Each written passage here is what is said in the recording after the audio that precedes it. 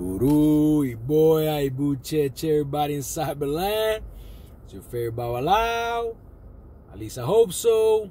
Omoodun, Odileke coming at you with a video. Right? And in this video, we're going to talk about something very simple and very simplistic. Right? But before we dig into that, I want to say thank you.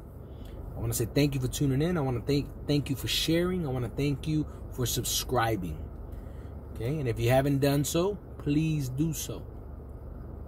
With that said, let's jump right in and let's talk about the topic of the day. The topic of the day comes with a understanding that we are all here to learn. We're all here to make a difference. We're all here based on the grand design that we are trying to meet, which is our destiny, right? But let's get down to the foundation, right? Let's get down to the foundation.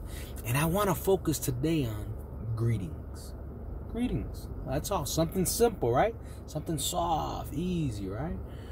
A lot of people forget that in Yoruba faith and in our traditions, it's important for us to understand what the greetings are, right? To understand, what words we use when we use them, right? And so I want to remind everybody, foundationally, if you're ever going to address an elder, if you're ever going to address someone that you already know is a priest or a priestess in one of the many subsections of our faith, Osha, Ifa, Palo, it doesn't matter, come off respectful. Come off respectful. It's very important.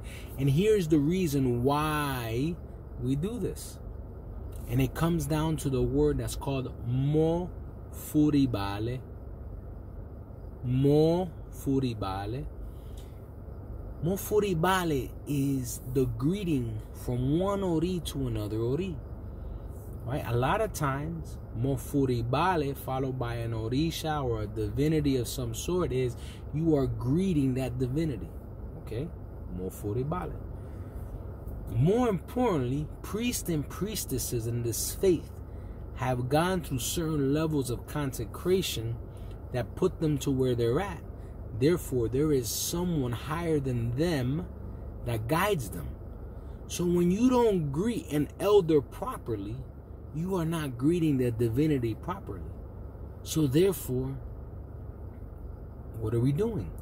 Almost a certain level of disrespect without really knowing it. And I'm not saying that if you haven't done it if you did it in the past and you never gave proper greetings, that's okay. You didn't know any better, but now you know better. So what does that mean? That means if someone is going to address a babalao, let's say me, I will give you more courtesy and respect and hear you out a lot more if you start the conversation out the right way, respectfully. And respect within the Yoruba faith is where I'm trying to get everyone at right now, is that understanding, right? For Babalaos, what do we always say, right? Iburu boya, ibusheshe. Iburu, iboya, ibusheshe.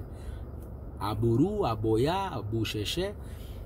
Right? Different dialects, Yoruba, diaspora, and we get into it. But the concept never changes, right? Because even in those words alone, it talks about the needs of sacrificing, right? In order to accomplish. And that's captured in Patakis, and that's captured in the oracles of Ifa, and it has very deep and significant meanings. But you will notice quickly that a lot of times people, right, will touch their forehead. They will signify the ground. They will touch the ground because the ground is sacred. And we give thanks. Aburu, aboya, abusheshe. Right? For Babalaos. You'll see within the Osha practices of things, right? You'll see how they salute differently on the ground to their elders, right? That's another method. In Yoruba practice, a lot of times the females, for their elders, they drop to their knees. In Yoruba, right? In Nigeria, traditional Nigeria, outside of the faith, that's just something they do. Men will submit themselves to the elders by laying, flat like a board, right? With their arms down, their elbows are pinned down, to submit themselves to their elders. And as time grew, we began to kind of see why we did that, right? Certain orishas have different ways we salute them. And then as you begin to kind of peel that onion back, you say, wow, there's a lot of significance that even came over even in diaspora. Then you see them stand back up and give additional greetings in Osha. In Palo, specifically within Paleros, they have different greetings. Salam alaikum, right? And based on what houses they come from, they have different verbs and different phrases, right? Different verses that they say. But it's always important for you to understand your audience, right? And that's just not within the spiritual community, but in general, because it'll get you far. So greetings, right? So far, we understand Aburu, Aboya, Abusheshe. Iburu, Boya, Abusheshe. Very important, right? Because it talks about the sacrifice, Ifa. That's the way you greet a Bawalao. If you don't know the Bawalao, maybe you're not consecrated in anything, then something you can say is Baba. Good evening, Baba. Right? Or good evening, Iya. Right? Father, mother. Because that's just a constant, customary way of addressing people within the faith, which is not a bad practice. It's a very good practice. Right? Because it humbles, it gives you a humble greeting. If you know what sect of within the faith they sit in, then you can go and you can start with your bendiciones, your greetings, your, if you know what orisha their crown, you can go with the maferafun, whoever, blessed be, you know, that orisha. If it's Chango, maferafun Chango,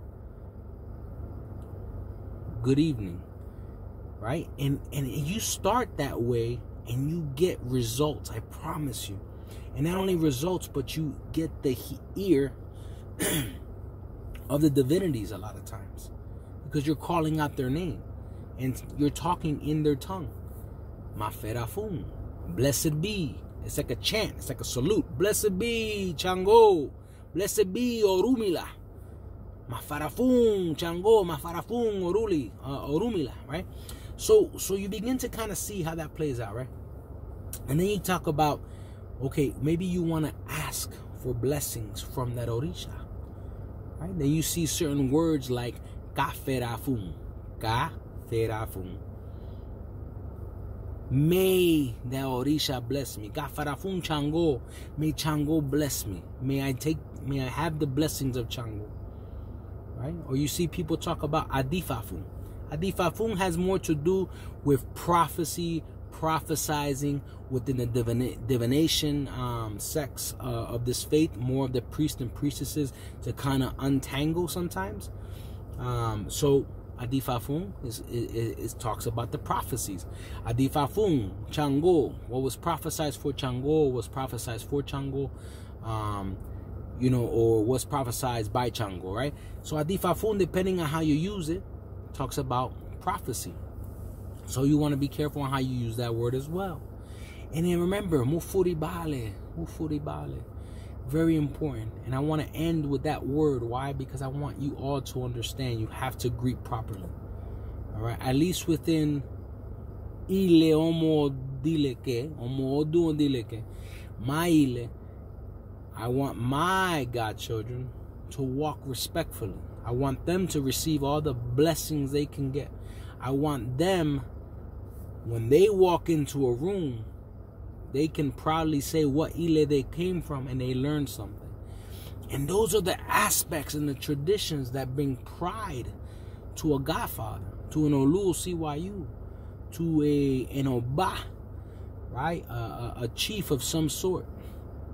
So those are the most important aspects that I want to make sure that I emphasize on, because I think we are losing some of those traditions, some of those cultural norms that have to be reenacted and reminded within ourselves. So hopefully you guys took something out of this, right? We talked about difafung, mufuribale, kaferafung, maferafung.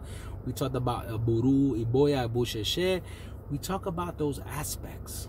But more importantly, as you move on in this faith and you send emails and texts and whatever it is you communicate through, you remember that respect is fundamental. Good day, Baba. Good day, Iya. Aburu Iboya Bucheche. Oh, that person is crowned Oya. Mafarafun Oya. Greetings. I was wondering if you could help me with something. Those simple concepts will get you far. And with that said, Iburu, Iboya, Ibucheche, Cyberland, much love to you all.